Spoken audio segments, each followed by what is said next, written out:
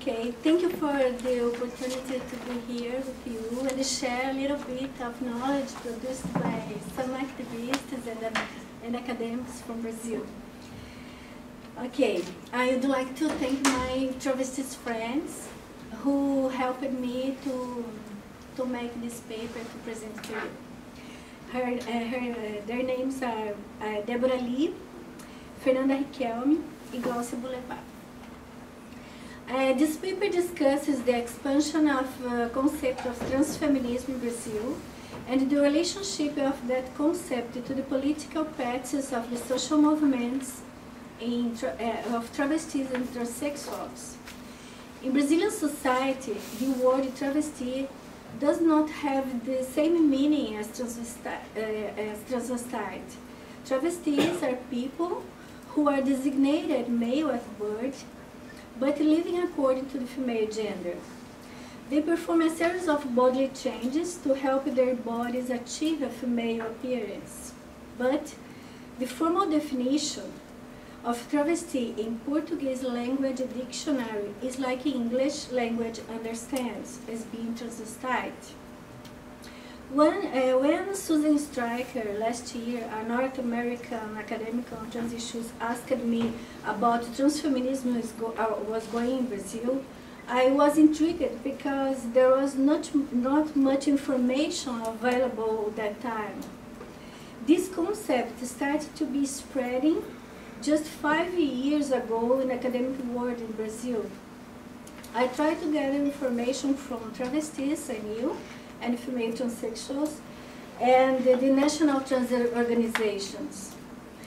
When asked to Diamond, a travesti, sex work, and a remarkable activist for long standing, about the idea of transfeminism is a contemporary political movement for the achievement of social rights of travestis in Brazil, she replied, Josell, is that something to eat or to drink? Followed by hot laugh. Diamond has been a regular participant in the national meetings of travestis and transsexuals working in fight against AIDS in Brazil. These meetings called the Anti-Lights. At annual meetings for more than 20 years, this group has demanded that the Brazilian government recognize the rights of its members. Diamond's ironic response expresses the extremely limited knowledge about transfeminism that exists among Brazilian travesti and female transsexual activists. However, this concept is slowly becoming a feature of the academic field of gender and sexuality studies. The first Brazilian book on the subject was published in 2014 under the title Transfeminism, Theories and Practices, edited by Jaqueline Gomes de Jesus.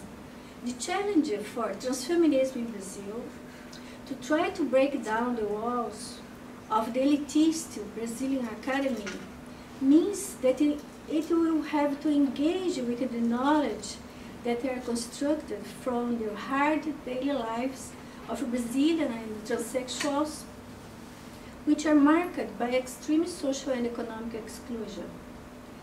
These are the groups that are most vulnerable to violent and premature death within the Brazilian LGBT community. The average life expectancy of travestis is 35 years old, while the general population life expectancy is 75, according to Antunes 2010. The introduction of transfeminism into the Brazilian academy has just the latent potential to break with the modern European epistemic tradition, which ranks its own knowledge as being superior to the various knowledges of vulnerable social groups. Science serves to name and categorize reality, and in this way it produces a logic that ends up being shared even by groups that are violated by scientific discourse. Therefore, understanding how travestis and female Brazilian transsexuals have constructed their identities among political struggle is of fundamental importance in establishing a path that can lead towards liberation. And from this perspective, I would cite the importance of the knowledge possessed by travestees Diamond, Pearl, and Ruby, who in 2013, through the auspices of Entlights, that meeting I told you, analyzed the categories of identity which have provoked much controversy with the travesti and transsexual movements in Brazil. Brazilian travestis established a specific movement of their own within the broader Brazilian LGBT movement, despite the stigmatization they suffer within that very movement. The issue of how to refer to themselves linguistically was the subject of numerous discussions in group meetings.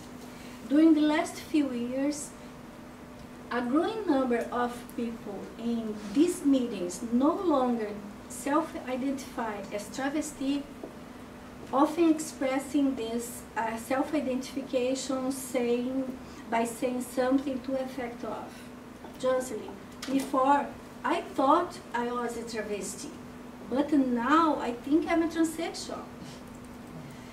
This positioning confirmed the idea that processes connected with identity are relational and are spatio-temporally situated. The spread of public discussions of transsexuality in Brazilian society, as well as increased access to medical techniques, have increased the tensions in the relationships between travestis and female transsexuals. The possibility of accessing a transsexuality identity, predicated as it is on medical and legal procedures, has only recently become a reality from Brazilian travestis. This has led to a diversification of identity claims and has exacerbated tensions within and between the two groups. The fluidity of identity, which is common to how human beings, has been object of paradoxical interpretation by travestis. Their discussions simultaneously combine the potential of gender subversion and the internalization of medical discourse. Pearl, for example, she denies the existence of essential identities, but at the same time offers definitions that distinguish travestis and female transsexuals based on the relationship these people may have with their genitalia. She said, I think that it is an absurd to put labels on people to know who they are. I use the term travesti to define myself, and to me that is a political issue. I could also define myself as transsexual, but I prefer to be a travesti, and that is a question of militancy, because the stigma associated with the word travesti is much greater than the stigma associated with being called a transsexual. The social weight of condemnation for travestis is much heavier than it is for transsexuals. Look, if I say I'm a transsexual, society says, poor thing, because they think they am sick and that I did not choose this path. No, I don't want that. I am a travesti, and for me, this is a political position. For me, there is no difference in being a travesti or a transsexual, but speaking technically, I am a travesti because a transsexual has trouble accepting the body they have, and I don't have any problem about having a penis. But I can see that being a transsexual is easier because you are forgiven by society. You have put in yourself effort to be corrected. That's not being a travesti. being a travesti means contradicting everything, fighting, and being what you are without anyone else's approval.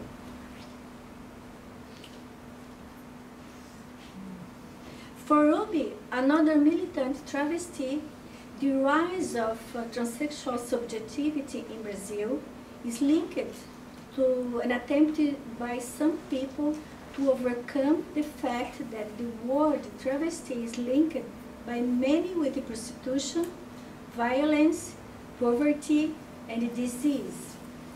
According to Ruby, she says, an aversion to one's biological body, specifically the genitals, cannot be the only element that distinguishes between a travesti from a transsexual.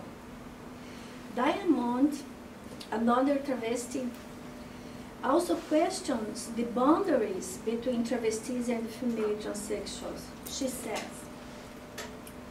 there are people who say that they are transsexual just so that they won't be like us travestis.